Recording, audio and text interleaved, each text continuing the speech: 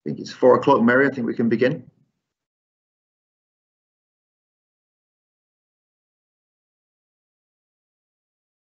We can begin.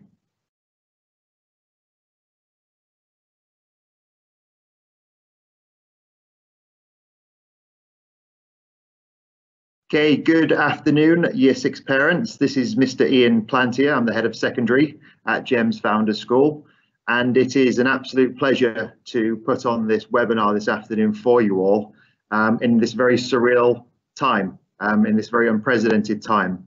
Now, obviously, this webinar is going out to all Year 6 parents, and we're going to record this so that it can be shared.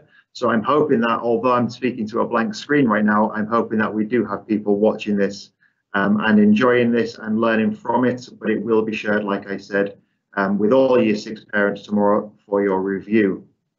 I want to start off by wishing all of your families, you and your families, wherever you are in the world currently, all the very best. I hope that you're all safe and well, and that you continue to keep safe and well through this very challenging time. I also extend this message from the senior leadership team and all of the community at GEMS Founders School to you, and we certainly pass on our best wishes from the very bottom of our hearts.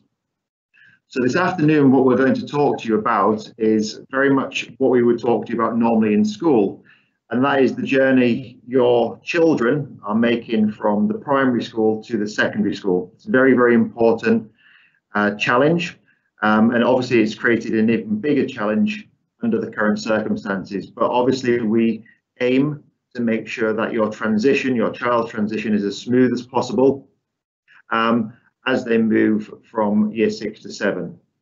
So if Mary, you could just move on the slide, please.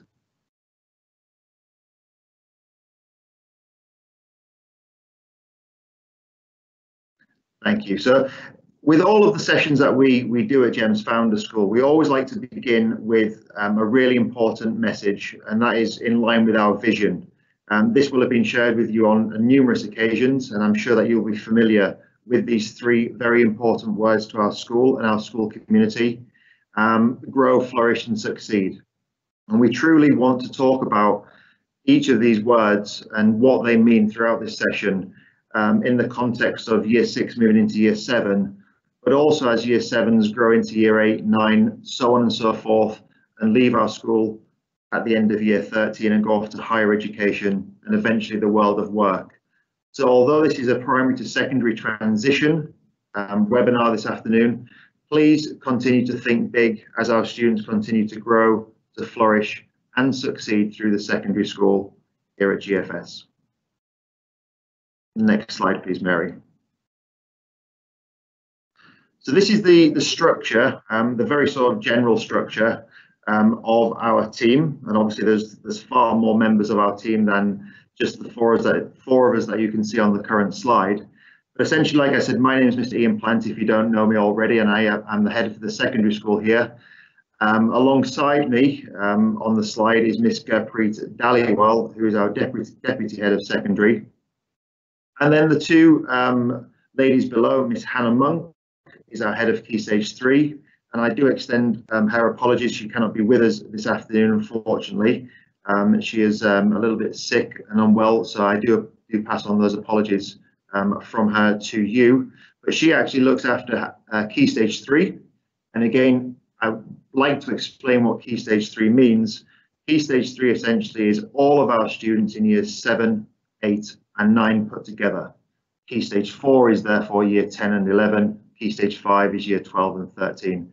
And it's a phrase, a term that I'd like you to become familiar with as we will refer to this throughout the next year and beyond.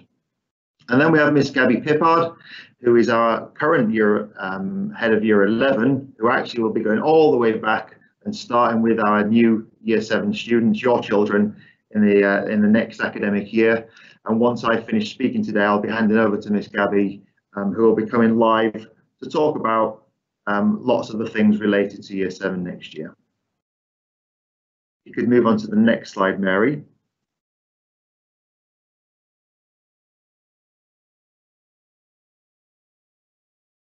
Thank you. So what I'd like to start to begin with is to discuss the curriculum. And obviously our school is a big school, over 4,000 students. And as the children progress through the different year groups and through the different key stages, obviously you need to be more aware of the curriculum and the background of the curriculum moving forward. Essentially, we have what is called the National Curriculum of England. And this is a document for all subjects that has been put together. It's in place and has been in place for many years now, which is a document that specifies essentially all of the content that children are expected to learn in year 7, year 8, year 9. And that is the curriculum that we follow.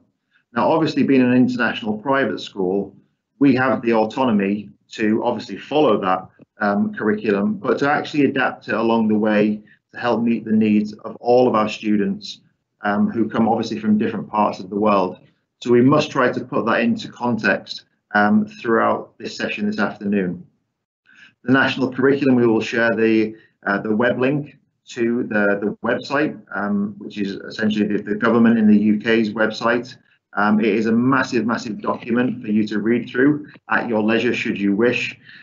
Essentially, like I said, outlining what children will be expected to know and to understand at the end of each year and end of each key stage across all of the key subjects, of course. We then obviously have the Ministry of Education subjects, including Arabic and Islamic and UAE social studies. And as students progress through year 7, 8 and 9, they must follow the guidance given to us by the Ministry of Education here in Dubai in the UAE, having a certain number of hours, a certain number of lessons a week of Arabic and Islamic. That's obviously for our Arab students and our non-Arab students, and of course our Muslim students. And we follow that very closely and comply with all of their expectations, just like your child has been doing in year 6 so far. Moral education is becoming an increasingly very important subject, not just at our school, but across this country. And moral education is based upon different pillars, different morals, different values, which students look at and they learn. And it's actually going beyond just learning about different morals and values. It's actually how students interact with the wider community, the school community, but the wider community, so that they're displaying these values in society and beyond, of course. So a very important subject that we will be teaching your children. They've already been taught it this year, of course, but it builds year upon year as students get older and older. And then as students move out of Key Stage 3, so into year 10, and join Key Stage 4, our programme of study, our curriculum at this school, we follow the IGCSE curricula. Now, this is where lots of year 7 parents will have lots of different questions, and it's always the case at this time of the year about what IGCSE looks like, what it means, what it stands for, what we offer. And what I can say is that we're really confident that our IGCSE curriculum and provision has grown over the past 3 years significantly since we set it all up and have students going through the system. But what I want to explain in brief today to you is that we work with 3 different examination boards currently, or will do next year, sorry. Cambridge International is one of our examination boards, Oxford AQA, and then we're going to introduce Pearson Edexcel, and you can see their 3 logos at the bottom of this slide. We made a really conscious decision about our examination boards when we first set up this program, because we believe these are the examination boards and these are the specifications that will best meet the needs of our students, who obviously are international students. I won't go into this in too much detail because it's obviously 3 years away from now, but it's certainly something that students in year 7 should be looking forward to. And by the time that your child reaches that year and that stage in their education, obviously the school will have a very comprehensive set of information, examination results to show you, to publish, so that it increases your confidence in what we're doing as children get older at Gems Founders School. And it's obviously a very exciting summer for our current year 11 students and our current year 13 students, because essentially this is our first cohort of big numbers of students, 126 students in year 11 who are going to get IGCSE qualifications this summer, albeit in very, very different circumstances, with the cancellation of examinations and a situation where we as a school have actually been fully accountable for calculating their grades and submitting them to the examination boards. And I absolutely hope that by the time your child reaches year 10 and 11, obviously that things have returned completely back to normal in terms of educational processes at that age group. And then finally, A levels. So that is for students in years 12 and 13. Once they've completed their IGCSEs, they've got their qualifications, we then start to narrow the curriculum where they start to focus in on 3 or 4 different subjects that will obviously lead into university and to the degrees that they will go on and study. And hopefully we'll give them that really good foundation, that platform for success later in life. So this slide, like I said, moving from Key Stage 3, where year 7 start, your children begin, all the way into Key Stage 4, and then the output is at Key Stage 5. We could please move on, Mary, to the next slide. So this slide is a broad overview of how we assess children in the secondary school. I've tried to keep it as simple as possible so that I can just talk through each of the layers, which, as you can probably see, replicate themselves and lean slightly to the right. So we looked at assessment, and we've been looking at assessment thoroughly over the past 3 years, to one, really try to help students understand this in more detail, and obviously help parents understand it as well. So what you can see in front of you is a model that we designed 3 years ago. We believe it's a successful model. Our students are starting to get to grips with this. Our parents are really starting to get to grips with it and starting to understand the journey that students go on in years 7, 8, and 9. And I'm going to talk through each of the 4, well, there's 9 blocks, but each of the 4 categories within those 9 blocks. So you can see for year 7, there are 9 different building blocks as they move through this very important transitional year. The first of them is the E block, which is reference to emerging. Then they move into D, which is developing, S, secure, and M, mastery. And like I said, that replicates itself in year 8 and 9 as well. Now, as your children leave year 6, we have an absolute wealth of information, assessment information about your child that has currently been handed over to me and that we're currently looking at and analysing to make sure that we know exactly where your child has ended the year, ended the year 6. And obviously this has been a very different end to year 6 through remote learning, which we will obviously factor in. But looking at that progress your child has made to see which one of these blocks in year 7 your child will begin on. And it doesn't necessarily mean that your child will start on E1. Because in year 7, when the children come back into school, whether that be in school physically or whether we have to continue remote learning, and I'll go on to talk a little bit about that in a second, we will be assessing children at the start of year 7, what's called baseline assessments. They will be doing their CAP4, their cognitive ability test, which I'm sure many of the parents should be aware of now. And again, I'll talk a little bit about what CAP4 provides and helps us as teachers, and helps students as students, and helps parents as parents. But when we get that baseline information in year 7, your child will have a starting point on one of these 9 blocks. And each progress check, we have what are called progress checks in the secondary school, we will be monitoring your child against that start point right the way until the end of the year. Obviously, the ultimate goal for every child, the ultimate goal would be to master that content in year 7 in every subject, and obviously go beyond that. you will have seen a lot of our communication that talks about high performance learning. And what high performance learning really emphasizes is that actually when we assess children, there are no limits, there are no boundaries.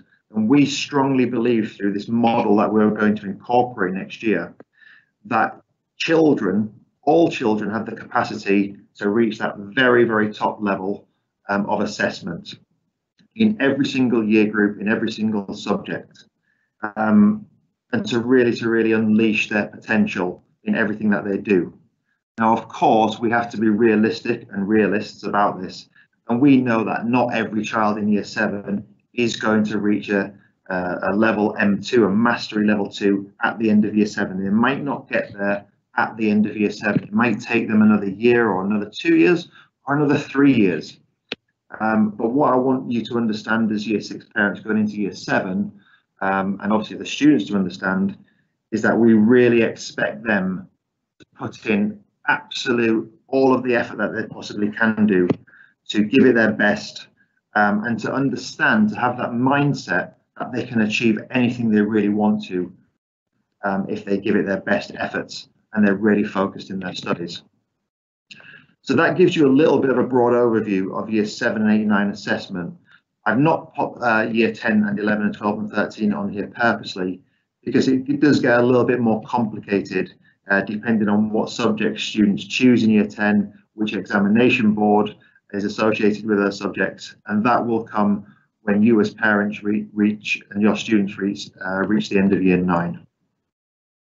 I do want to say the way we do assess children is very comprehensive, and I'm going to talk about 3 things on this next slide. Mary, please, if you could just move forward.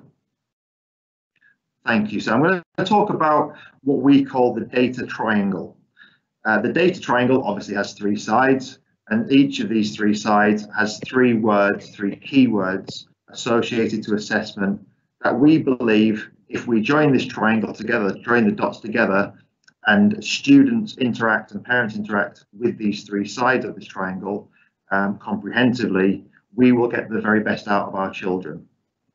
So if you can just go on to the first side of the triangle, please. All of these 3 sides begin with the letter A, to keep it hopefully straightforward for you.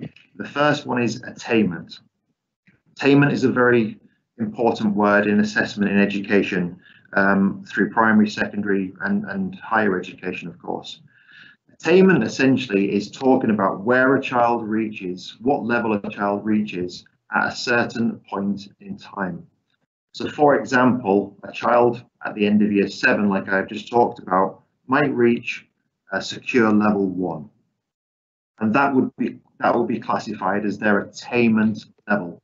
It might be that they get an A star at GCSE or an A when they get to A levels later in their academic life. That would be an example of attainment.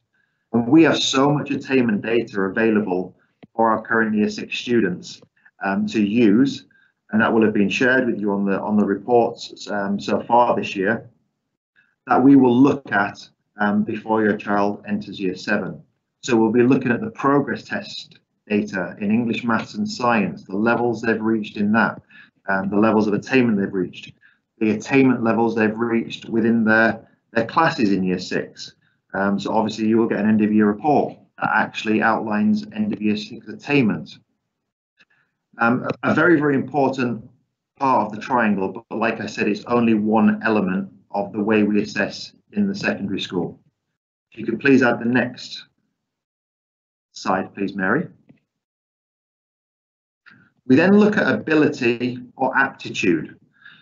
This is a really interesting concept in education, and it's something that we need to work together with our students, with our parents, to understand more, to use more. Because cognitive ability, the CAT4 test, the cognitive ability tests, is a really, really important indicator of potential. But it factors in only some of the things that we need to find out about children. So they'll do their CAT4 test at the start of the year. It looks at 4 different test batteries. So how well they think with words, how well they think with numbers, how well they think with shape and space. And so it tests all different types of their brain to give us an indication of what their potential, what their academic potential is.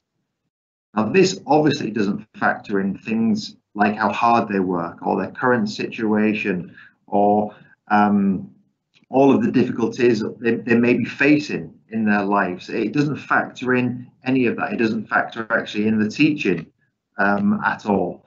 It's actually raw aptitude and raw ability, which actually what we can then do is look at how the attainment, the actual level they reach, compares to what they're potentially capable of achieving. And obviously, our goal as a school is to make sure that all of our students not only reach their potential, but smash through their potential and go on and to succeed things well above that level, which then brings in the third side of this triangle, which I'm sure you're all guessing what this is, and that is the attitude students demonstrate. This is, for me, arguably the most important side of this triangle, because without attitude, the right attitude to succeed, that determination, that resilience, that passion to achieve great things at GFS in all of their subjects, the other two really are not that important. They're really not. But when you bring all of these three together, when children work hard, they give their best efforts in everything that they do, they will attain levels that is in line with their potential and beyond. So I want you to think about these three sides as we go on to the next slide, and as your child ends year 6 and obviously starts year 7 after the summer. Now, those three sides of that triangle link to all of these different types of tests and assessments that you can see listed below. I want to make it really clear that GEMS Founders School is not a test factory. It is not a place where we love to test children day in, day out. It's not the way we do things. It's not the way we operate, because we don't feel it's the right way to educate children. However, obviously children do need to be assessed on a day-to-day basis in class, with quizzes, with different spelling tests, for example, mental maths tests, mental maths quizzes, but also the day-to-day interactions we have with children where we just ask questions and we get their feedback in a class setting. So there's lots of different ways that we gather this information, but what you see on this slide are actual formal national agenda assessments and tests that we are required to comply with in this country. And as you can see, there is quite a lot that we are expected to do and adhere to. The one at the top I've talked to you about just briefly before, but like I said, at the start of year 7, students will be sat behind a, should they be in school, of course, sat behind a desk with a computer for a couple of hours, engaging in the cognitive abilities test. That will give us that ability, that aptitude data that we can then start looking at immediately and share with you as parents. As we move through this list, some of these assessments are not going to always be relevant to year 7 students, but they could be relevant to your child in the future as if they stay at GFS and if they stay obviously within this country. Now, TIMSS is a massive global study, a 3-year study that looks at the trends in international maths and science. Now, our students in year 7 will not do that. Our students in year 8 will not do that. But when they get a little bit older, and if it's on that 3rd year cycle, your child may be involved in this. We have conducted at our school the first TIMSS assessment. We were engaged in the TIMSS study last year. We're still to receive the results, but once we do, we will obviously publish them to our wider community. And what this test does, or what this study indicates, is how well our students in Founders are comparing to Dubai, how they're comparing to the UAE, and how they compare to students around the world. And this is really important that you understand, especially if you do leave the UAE and actually go to another international school in a different country, or another school in not necessarily an international school, but any school in any country, because this data does rank countries against one another And it's our ambition in this country, the UAE, to obviously compete with those top performing countries around the world, such as China, such as in Hong Kong, Singapore, Finland, etc. So TIMSS is one of those assessments that measures that. We then have the PISA, the Performance of International Students, the Programme for International Student Assessment, and then the PISA-based test for schools. Again, it's nothing for your child in Year 7 to worry about next year, but in the future, when they get to Year 10, and when they reach the age of 15, your child may be involved in this assessment. Again, it looks at English, it looks at maths, it looks at science, it looks at financial literacy, and actually compares again our country versus different countries around the world. Once again, it's our ambition, it's Sheikh Mohammed's vision for our country to be in the top 15 and 20 highest performing countries globally, actually by the year 2021. The next set of assessments or tests, progress tests, English, maths and science, your children will be involved in. Now, they would normally be involved in this right now as we speak, but obviously we can't be involved in that because these tests must be administered in school. And it is the intention that these tests will be administered twice next year. And we'll be releasing a lot more information about that as and when we receive it. But essentially, your child in Year 7 will be involved in the English and mathematics progress tests. You'll notice that in Year 7, students do not do a progress test in science, and there's very good reasons behind that I will share with you on a separate document, and that I don't need to really go into in this forum. So your child will be engaged in the Year 6, sorry Mary, if you could just go back at the Year 6 progress test at the start of Year 7, and they'll be involved in the Year 7 progress test at the end of Year 7. And obviously that is a consequence of the pandemic that we're facing, and obviously the remote learning period that we're going through. Things have a knock-on effect. Could you just go back a slide, Mary, please? Thank you. So the last two pieces of information on this slide are PASS and NGRT. I'll start with NGRT because it should be something that you would be familiar with, perhaps, because for this year and this year only, hopefully, students have actually been engaged with the new group reading test from home. And we have received all of that information and are currently processing all that information. But what that looks at is students' ability to comprehend text and to complete sentences. It's an online test.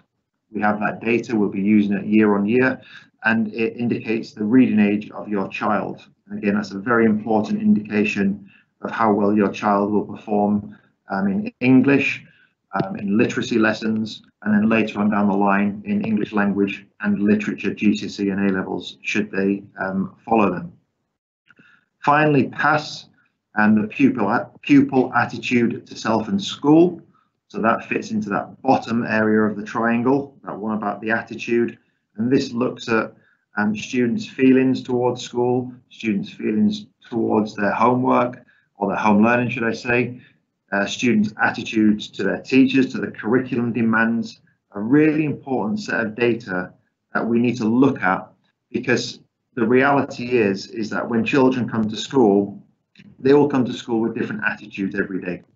And you know that as parents, I know that as a parent, and when children wake up, they will have different approaches on every single day. And it's our duty as a school and as teachers and as school leaders to make sure that we understand how students are feeling, because this will affect their learning significantly. So the PASS test, the PASS survey and the questionnaire gives us a really good indication of their levels and their attitude. Next slide, please, Mary. So this slide, hopefully you can see it, is a work in progress document. It will be communicated with all of you at the start of the next academic year. And what this is it's a one-page document to help parents plot out and to understand when things will happen in year 7 and in the secondary school. So again, there's lots of things in there that are still to be confirmed at this stage, of course, but I just wanted to refer you to this template, if you like, or this assessment overview. So when you do receive it, you will be familiar with it. It looks at different progress checks. So we have 4 different checks in secondary school throughout the academic year, all the way up until the end of the year, where the parents and the students receive a very comprehensive school report. We're going to be, again, depending on the situation in September, giving you the opportunity to come into our school and to meet our tutors and to meet our teachers. We will be holding what are called intervention meetings, but that's for our older students. Obviously, we'll have the teacher-parent conferences. And then there's some information that you may or may not choose to look at, obviously, because it involves year 10 and 11, but it gives you an idea of the timeframes when we're assessing students in the older years for their GCSEs and for their A levels. And it's a good insight for you to look at for the future. Next slide, please, Mary. Okay, I think at this stage I'm going to hand over to Miss Gabby. Just before I do hand over to Miss Gabby, it's a real pleasure to see so many people in this webinar this afternoon. Obviously I can't see you visually, but I can see the numbers coming through. There's a lot of Year 6 parents in this webinar, and that really excites me, because it shows that you're keen, you're enthusiastic, you're determined to help us with your child's transition into year 7. Again, I can't reiterate, in this very, very unusual and unprecedented time. So it's our aim, it's Miss Gabby's aim, it's Miss Hannah Monk's aim, as a team, and Miss Gurpreet's aim, of course, to help your child in the coming weeks throughout the summer, so that when we do return to normality eventually, your child will feel as comfortable as possible when they join our secondary school. So now I'm going to hand over. I want to wish you all the very best. Please stay in good health with you and your families, and I look forward to meeting you in person when that time comes in the near future. Thank you.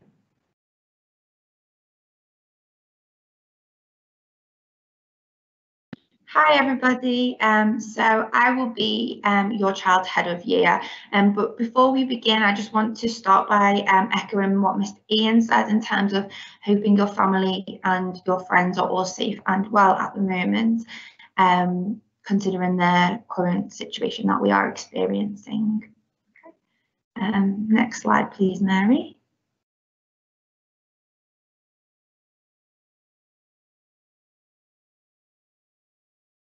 Okay, so I'm going to start off by just explaining through our expectations of the students. So it's really important that our students know what is expected of them, and as well that you know what is expected of your child when they come into school. So the first thing is attendance. This is crucially important. If your child is not in school, then it will mean that they could potentially fall behind, and that could therefore have ongoing impacts on their education. So we find attendance is crucial even at the early stage of year 7 into the secondary school.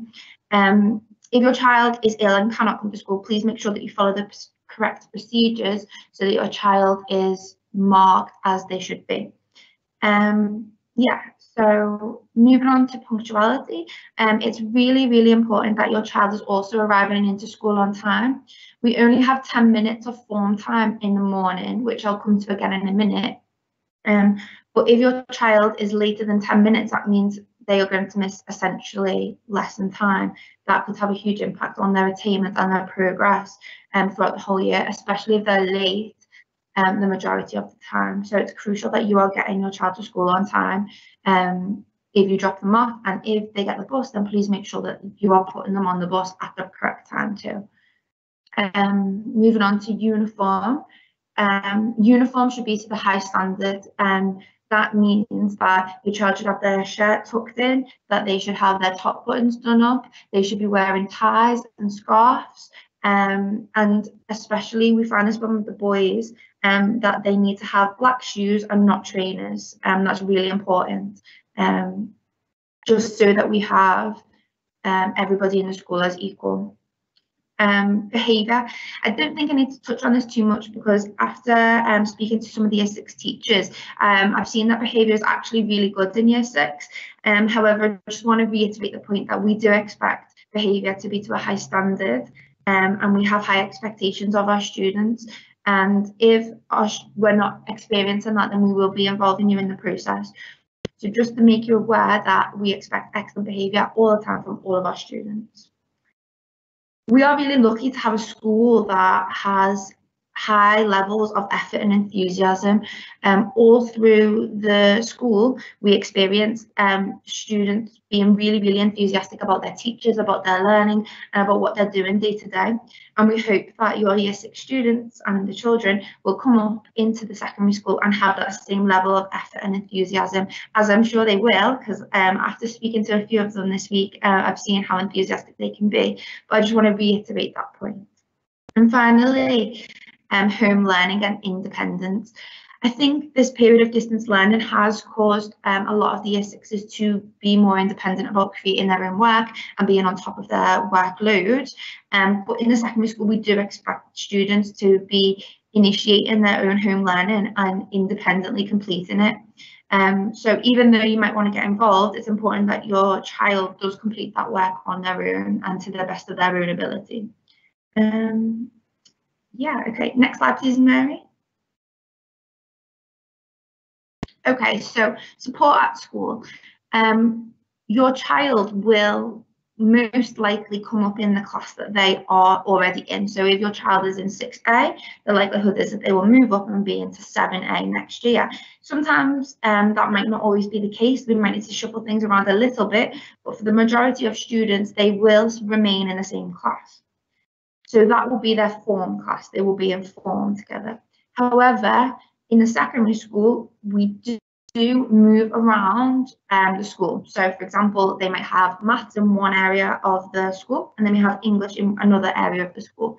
So it's really important that the students are aware of this, that they will be moving around the school in between lessons. They normally have about a 2 or 3 minute layover to allow them to get to lessons on time, and teachers are aware of the movement around. Also, just touching on lessons, next week, starting from Sunday, myself and Miss Hannah will be sharing taster lessons for your child. So every day at about 9:40 to 10:10, we will be sharing taster lessons. There will be 2 or 3 every day for them to be completing. And the tasks are only aimed to last for about 10 minutes. They don't have to be completed during that time. They can be completed whenever the students get a chance to, around their normal work, but that is being provided. And this is just to give them an idea of what lessons may be like during the secondary school and how that level is upped, moving up a year group.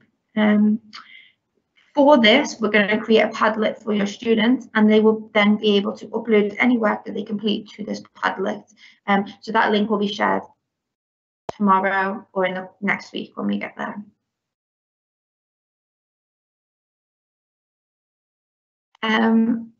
That's it. Yeah, okay. So just to say a huge thank you for your attendance today. We hope you found this session helpful and worthwhile. Any questions, I will email out a Padlet to all of you, and please just ask your questions on the Padlet and we will collate them on there and we will answer any questions on there for you. So please just wait till tomorrow. We'll send the Padlet link out and then we will address any questions tomorrow. Thank you all for coming, and we really appreciate it. Thank you, Miss Gabby. I think I'm live. Good. So I'll just say a few closing words, obviously on behalf of the team as well, and just reiterate what Miss Gabby said about your presence today is very much valued. It's a very stressful time for us all, as teachers, as parents, and obviously most importantly, our students are going through a very difficult time, not just in this school, but around the world. And it's really important for me to make it clear that we are here to help you. The well-being of your child is absolutely central to everything that we do, and we need to work together as parents and as teachers to make sure that we help our young people in this transition.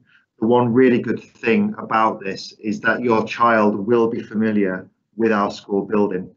They will feel part of the school already, part of the secondary school, because they interact with us, and they have interacted with us over the past year or beyond, or before that, sorry. So actually that's a big advantage of all working together sort of in harmony in the same school. I cast my mind back a little bit to when I was transitioning from year 6 to 7, and I'm sure you can remember your transition as parents, as students, sorry, when you were in year 6 to 7. And often the case is that you're moving school, you're moving to a new building, you're moving to absolute unfamiliar territory, so to speak. But we are here together as a community. I want to emphasize that. We want to keep collaborating. We're going to do more of these sessions. This was actually our very first session, I think, our very first live webinar that we've ever done at GFS. So we're very excited about that. And you should be too, because you're our very first participants of a live webinar. Wishing you all the best once again. Please have a wonderful evening. Look after your children, our students, for the remainder of this academic year. And like I said one more time, I cannot wait to meet you all when we return to normality. Thank you so much, and bye-bye.